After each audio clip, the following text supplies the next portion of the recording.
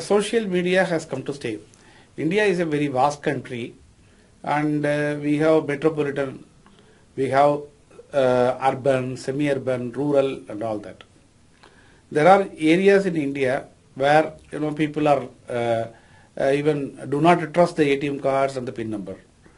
And there is a metropolitan, the other part of the country in metropolis, people do not want to touch the ATM card because they wanted to do totally digital through digital channels.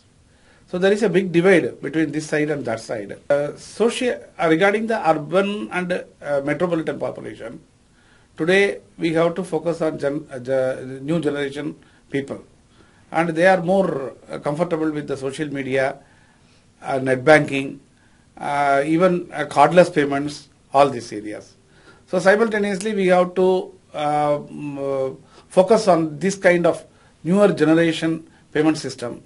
At the same time, we should not lose track of the existing time-tested payment options, which has to be marketed in the rural and semi-urban area, so that both of them can be brought into same line.